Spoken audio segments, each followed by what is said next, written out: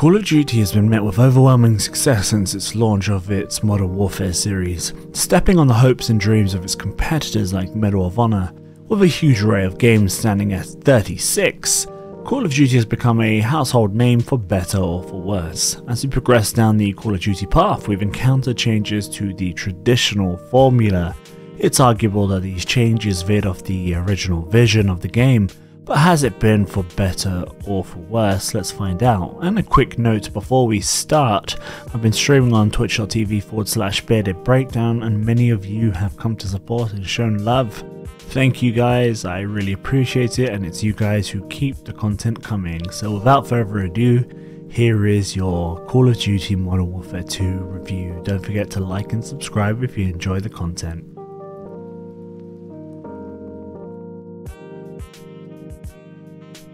Call of Duty has maintained its status as a cinematic masterpiece ever since the sniping mission in the original Modern Warfare, and it stands true today.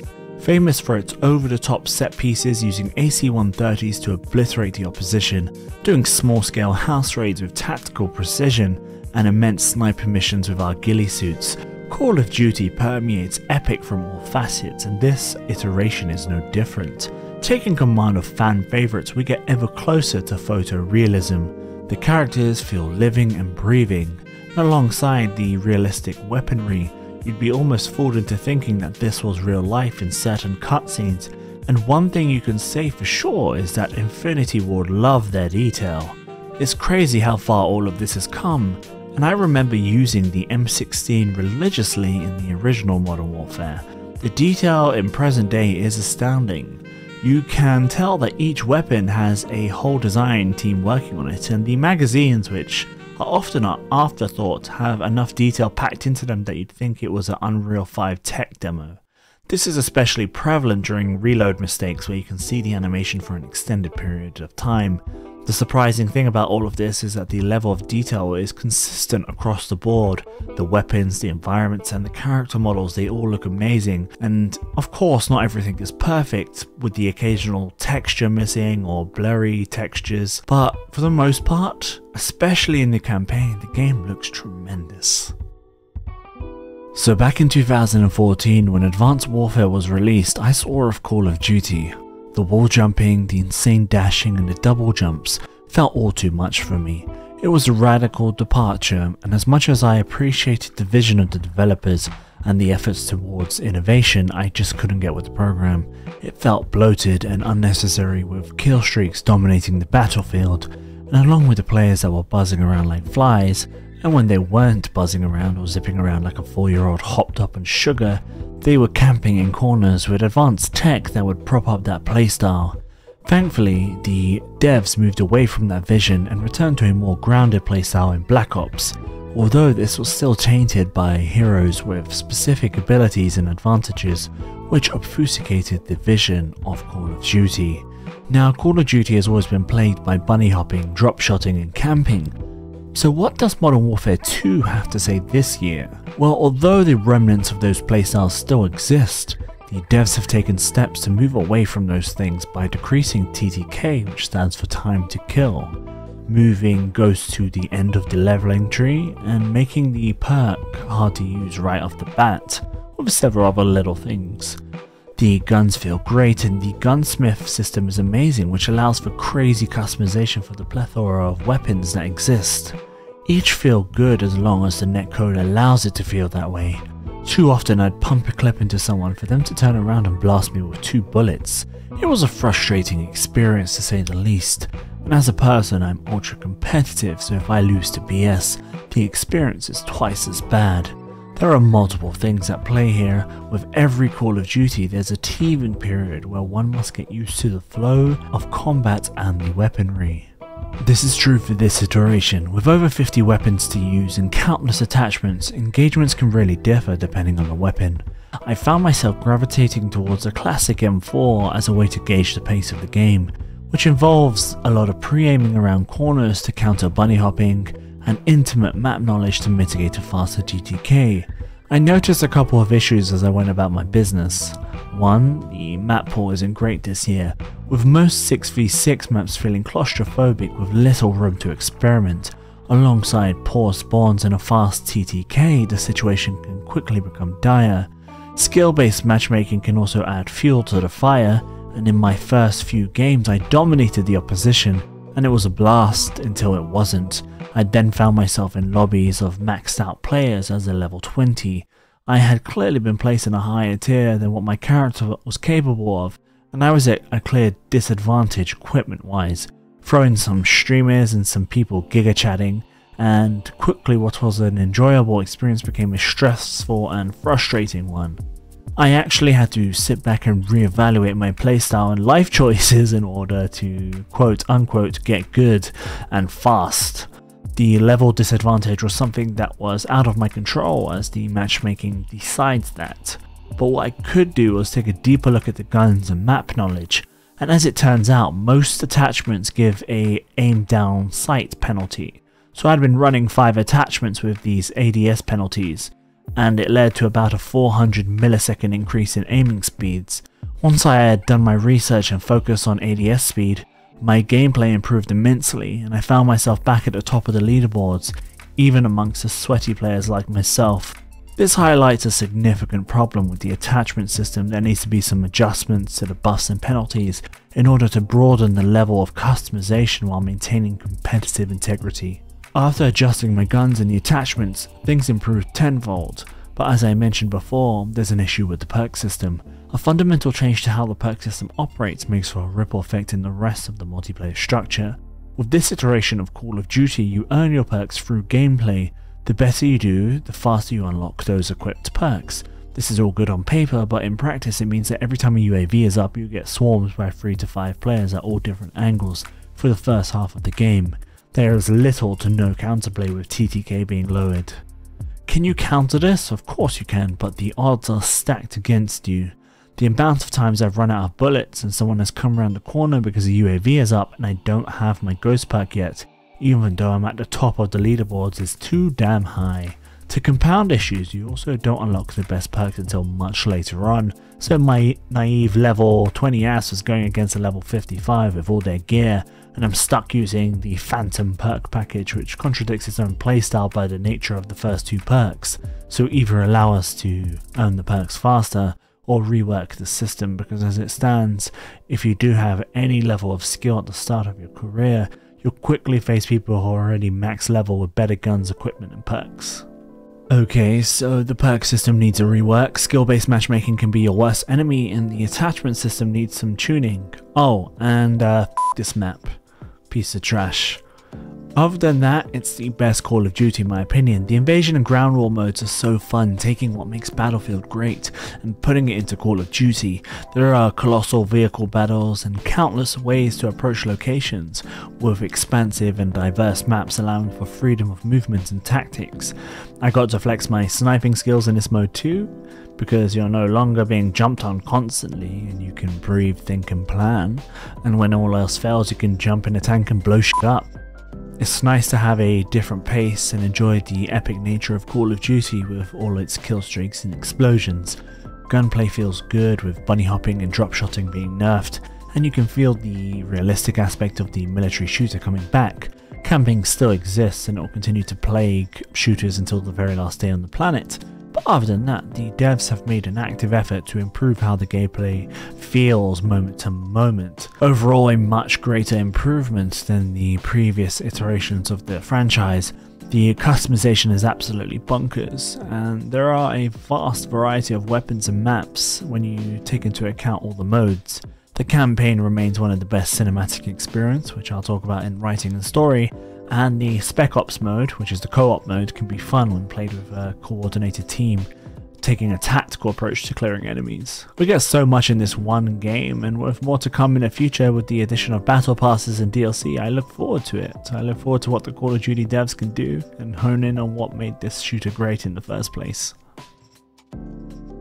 Writing and story. As it stands, Modern Warfare 2 from 2009 and this year's iteration have completely different stories for the most part. Without going into too many spoilers, what I will say is that you can expect a cinematic experience that will pull on your heartstrings and will keep you hooked for most of the campaign. You can expect AC-130 gameplay, sniper missions and your usual gung-ho affairs. There were a couple of missions that really surprised me with the inventiveness of the map and level design. One standout involved us going undercover as a snitch, penetrating the inner circles of a cartel, and witnessing someone incredible acting in the process. Speaking of acting, you can expect the extraordinary acting and motion capture that you all know from Call of Duty in this campaign. One character in particular had my pulse racing a little faster. You'll know who I'm talking about when you see them. You'll face moments in which you're pressed for time, and Call of Duty does a good job at keeping tempo, but then in a bizarre turn of events you'll get some of these missions that completely destroy the momentum.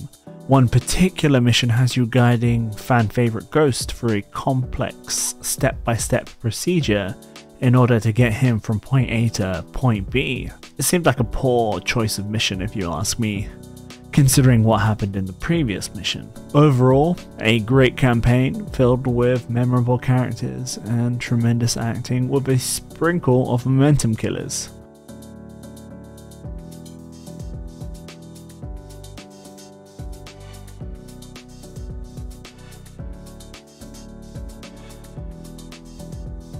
What? How does it run? Well, the game had a disastrous launch by other game standards, but pretty typical for Call of Duty to be honest. Server outages, shoddy netcode, network issues, and a problem with the ping system which allows you to see a player for the rest of the game after you've killed them. That last one was promptly removed. With a colossal amount of traffic and the size of the game, there are bound to be some issues, but as my memory would have it, it seems like this is one of the better disastrous launches. Luckily for Call of Duty, they are backed by Activision and now Microsoft, so you can bet your gold camo M4s that they have a squad of people working on these issues relentlessly to iron out the experience before Warzone 2 and the launch of the Battle Pass for Season 1. Performance can also be an issue in the campaign specifically, with frame drops and rubber banding in certain sequences, especially on load up. Campaign missions restarted at a checkpoint will have the game load in ahead of you to a ridiculous degree for you then to move at the same speed, which results in gameplay that first freezes and then fast forwards to catch up to the rest of the shenanigans, which can lead to broken sequences and deaths. Multiplayer though, for the most part, seems to be a bug-free experience other than the ping issue I mentioned, which has been removed very swiftly, and you'll have a couple of network issues that still remain and netcode problems, resulting in unfair deaths. This hinders what otherwise is a stellar multiplayer experience. Tweaking your settings in Call of Duty is like a delicate ballet. Everything works in tandem, so if one thing fails, everything else fails too. I can't stress this enough. Test your rig and see what it's capable of running. If you're running a low-end rig, you can expect the game to be quite taxing, especially if you're wanting better graphic fidelity. Things like shadows, depth of field, ambient occlusion, and textures will make games look great, but at the same time they can make it look like you're running a slideshow without a good setup. Digital Foundry always offer really good information on what would be the most intensive settings, so I'd refer to that to get an in-depth look at which settings you can disable to improve performance.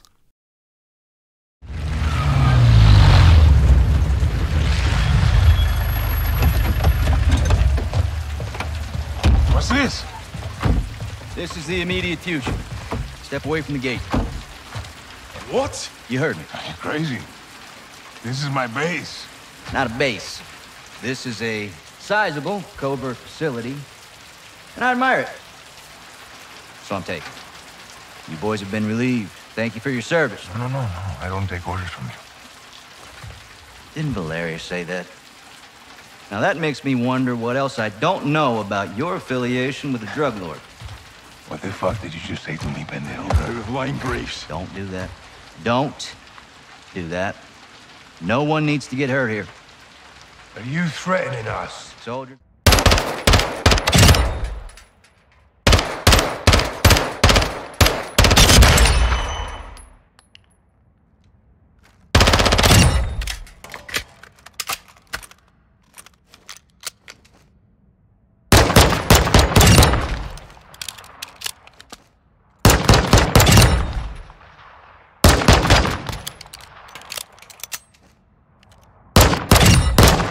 Sound design. Battlefield, is that you? Battlefield, who once held the title for the best sound design in a shooter ever? No, not anymore. Call of Duty has snatched the title from Battlefield's cold dead fingers. It's gone above and beyond in its sound design, with bullets whizzing past your head, with such audio accuracy that my body instinctively ducked whenever a .50 caliber bullet came within inches of my head. Running away from an airstrike that sounds thunderous as it surrounds you gives you this sense of immersion. Weapons realistically rattle away as you're shooting them, with changes depending on the indoor or outdoor environments. Hell, it even sounds different depending on the surface you're shooting on, be it wood or cement. These small touches add to the experience, which previously Battlefield was known for, but after 2042, Call of Duty really did learn from its competitor. Although for some reason, in certain instances, I can't hear footsteps when people are behind me, and I'm still investigating this issue because multiple people have made similar posts and have had the same problem, so it appears to be a widespread issue with the sound design in certain environments. Voice acting has always been a strong suit of Call of Duty, and it remains so in this year's iteration. You can still expect the same old voice lines in multiplayer though, as you hear grenade for the 100th time, but you'll have red hot bullets zipping past you while explosions are happening all around. Your character's frantic breathing quickening as they are close to death, and the sound of your M4 bullets hitting their target as the enemy's lifeless body hits the floor with a satisfying